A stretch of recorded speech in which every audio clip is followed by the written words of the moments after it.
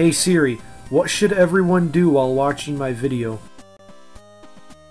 Hit the subscribe button and the bell next to AJ170's name so you never miss a video. Hey guys, what is up? This is AJ170 and today I'm going to be bringing you guys yet another brand new video. And for today's video, this is something I have gotten so many requests about and I have finally found it. It is a full-on real Photoshop alternative, guys. This is not something that is just some crappy little trim and crop app. This is done through a website and it is literally a full-on Photoshop alternative. That's literally what it is. It is based off of the computer version of Photoshop, so some of you might be confused on how to use the app and what it is and everything like that. I'm just going to show a couple of the small basics inside this video. If you guys are really interested in using this app, you'll play around with it yourselves and figure out how to use it. But yeah, I do hope you guys enjoyed this video. Before I jump right in, can I get 170 likes? Also, if you guys are new, support the 170 and subscribe. With all that said, let's go ahead and jump right into this video. Alright guys, so as you can see, I'm clearly on my iPhone now. So the first thing I'm going to do is go to the website, link inside the description. Once you guys get here, I'll see that pop up. Go ahead, click New Project.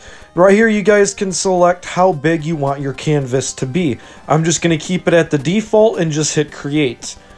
Now, what I'm going to go ahead and do is you can also do landscape mode too. I prefer it inside of the just normal portrait mode. I think it's a lot easier to do that. To scroll left and right, guys, all you have to do is put your finger next to the add on the bottom and just scroll that way. So I'm going to go ahead, put in a photo. I'm just going to do a picture of my lock screen I took the other day. I don't even remember taking the picture, but apparently I have.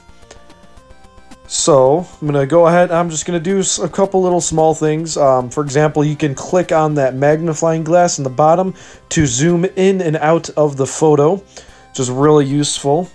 That took me a few seconds to figure out. I was playing around with this for a little bit.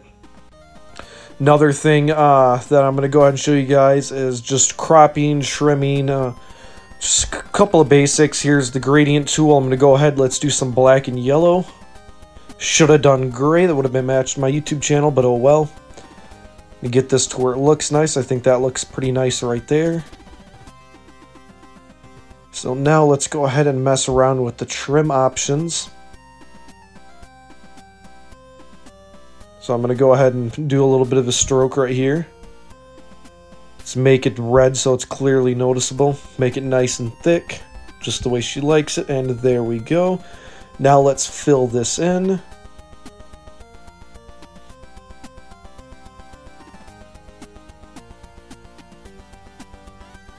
Now, one of the things I am having trouble with is actually trying to get text to appear on this. I don't know why the text won't actually completely go onto it, but it's really weird. As you can see, I'm trying to do some text right now, but it's not showing. One of the things I tried making it bigger. I tried changing the color. I don't know if I need to go to layers and just move the layer around or what. I didn't play too much with this. This isn't like really my personal favorite thing. I'm not a huge fan of it.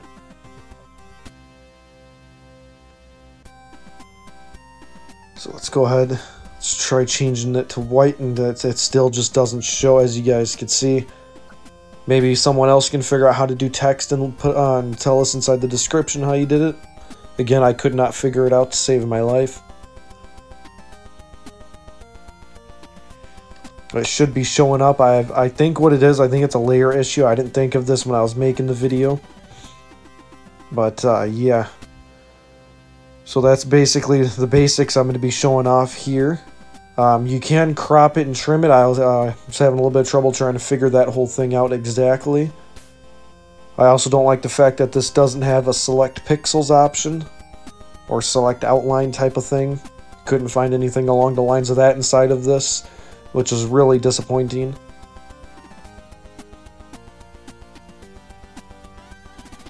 Messed around with a few different little things. But yeah, so I'm going to go ahead, I'm going to teach you guys how to actually save and export anything. So what you're going to want to do is go to File, go to Export As, and then PNG. Now wait, and then you can see this right here. You can select your the quality, and then you can also adjust the size of it again. Just go ahead, click on Save. It's going to open you a new tab. What you're going to do now is click on More, then click on Save Image. It's literally as simple as that, guys. Now you can go back into the Photos app, and then here it is right here, guys. Literally as simple as that. You can even edit it inside of the Photos app if you wanted to. I'm actually going to go ahead and crop it a little bit and draw AJ inside the center because that's what I wanted to do.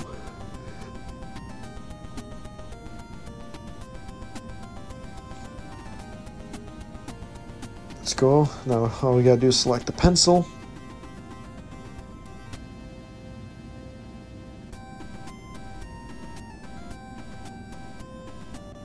Alright, and there we go. I have a nice little wallpaper now. Such a beautiful wallpaper, guys. But yeah, that's basically going to be pretty much just about it for this video, guys. This is the best I could find for a Photoshop alternative. The next closest there is Pixelmator, and that's complete ass. So yeah, I do hope you guys enjoyed this video. That's going to be just about it. This is AJ170, signing out. See you guys next time.